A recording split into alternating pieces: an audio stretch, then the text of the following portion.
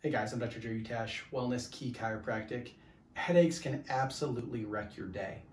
They keep you from doing the things that you know and you want to, and you have to get done because you're so focused, or rather have a lack of focus because of those gnarly headaches. And so over the course of the next several videos, we're going over natural things that you can do that are safe and effective for relieving your headaches. And so first I want to go over, let's talk about getting to the cause of those headaches.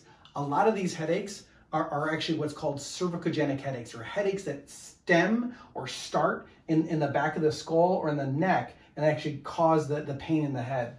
If you look at this chart right here, we know that those nerves that come out of the spine go to the base of your skull, and oftentimes those are the ones that are causing your headaches. And so a simple, easy trick that you can do with just your thumbs anywhere is just by putting a little bit of pressure base of your skull. So right off the skull, boom, in that little groove, putting some pressure there, holding it for 30 seconds.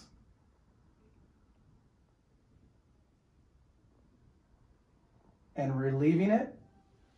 It kind of helps reset those muscles that are clamping down on those nerves, and that can alleviate your headaches and your migraines.